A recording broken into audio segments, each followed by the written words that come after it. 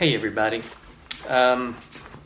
This video I want to do an entry into a group build that started back on September the 6th. A couple of days ago I was scrolling through trying to get caught up on videos, which I'll never get caught up, but I came across a couple of videos from Leon over at Model Car 1589, and I saw that he has started a Lowrider group build.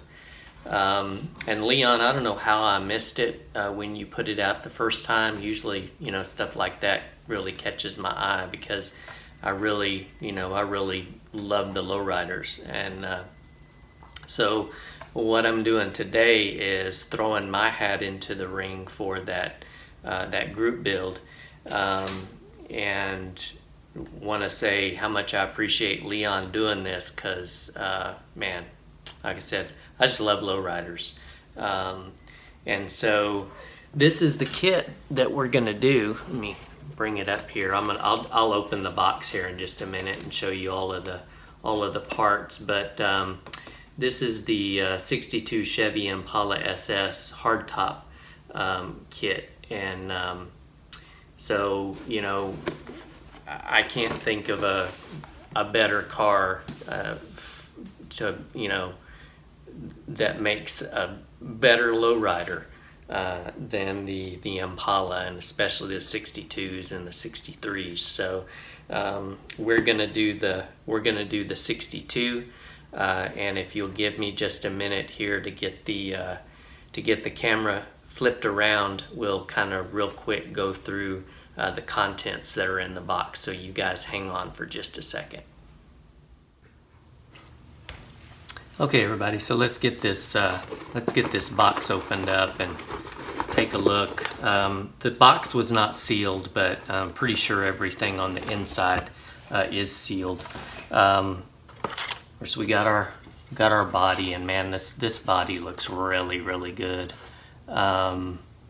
We've got just a couple of seam lines, but not much.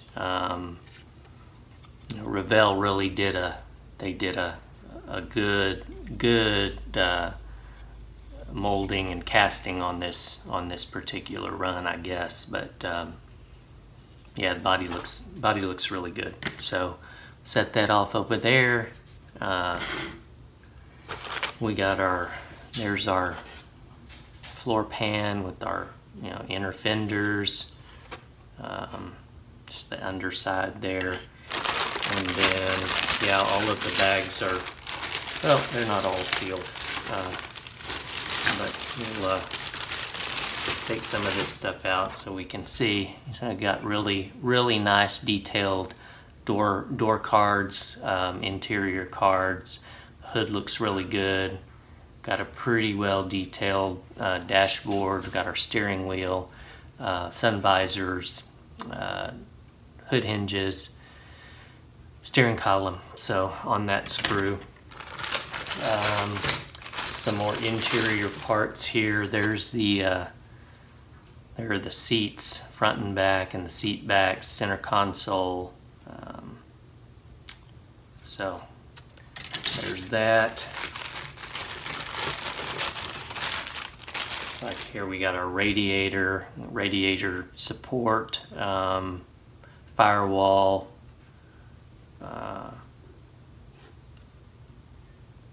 suspension parts there. Looks like that goes around the radiator. That's a radiator, or the fan surround, I mean. Got our differential there, battery, shocks, washer fluid, all of that good stuff. So yeah. Next, the mufflers and the exhaust pipes, air cleaner cover, springs, header covers, wheel backs, drive shaft. So yeah. And then the last sprue in this little bag looks like is some engine parts, engine halves. So I got our oil pan, headers there, fan, pulleys and belts. So yeah, most of the engine parts there. That's it for that bag. And then that's the decals are, you know, not horrible, but they almost kind of look like they might have a little bit of water damage to them. So not sure if we're going to be able to use them. I guess these are for the seats, which I won't be using those decals for the seats. I'm going to do something else with the seats. You got some pinstriping, which we probably won't be using. I'll do my own thing for that. So most of these decals we probably won't even try to use. Maybe the ones for the gauges and the speedometer and all of that we might try to use, but the rest of this stuff probably not. Got our suspension parts here. Got more suspension parts. Looks like maybe there's two different front suspensions, and I'm assuming one is to make it sit lower than the other, which to get it as low as I want it, I may have to do a little modification anyway, but we'll see on that. It's got some more wheel backs there. There is our chassis, and you can see it's kind of molded. A lot of it's molded together, molded in, but we can work with that. So there's that. Then we've got our clear, which I will leave in the bag for now. We've got our chrome. I'm going to open this chrome because I want to take a look at these. I want to take a look at these wheels, but that's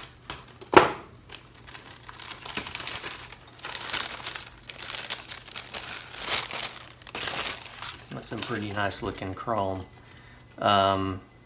So we've got looks like our wheels for if you want to go with the smaller tires, the white wall tires.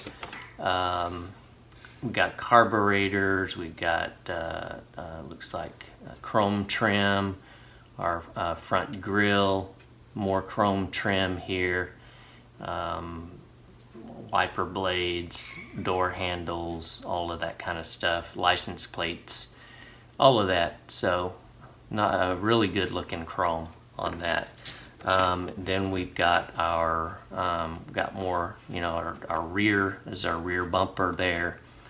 Of course, there's some chrome, like a chrome air cleaner cover and all of that, which I will probably lean more towards using. We've got some spinners for the wheels, and then these are if you want to use the larger but thinner wheels. It's pretty nice looking wheels. Not sure exactly what we're gonna do as far as wheels and tires go. I have some ideas, but we'll cross that bridge when we get there. And then, so we've got a couple of sets of tires in here. You've got the kind of the smaller, fatter tires.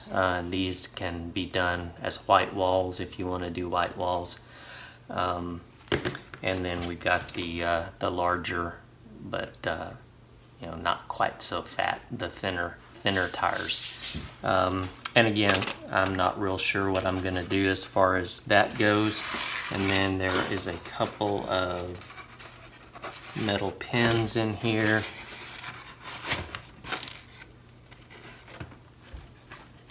Couple of metal pins for the wheels. So that is those are all of the parts for this one.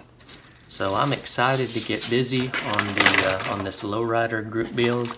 It's going to be a lot of fun, and be I think only my second Lowrider to build, but the first one came out, I think, pretty good. So hopefully this one will come out half as good, if not better than the other one. But we're gonna get this in the bath and get it ready to start, you know, putting some primer and putting some parts together. So we're gonna get started on that, along with finishing up our rust bucket group build, that 41 Plymouth.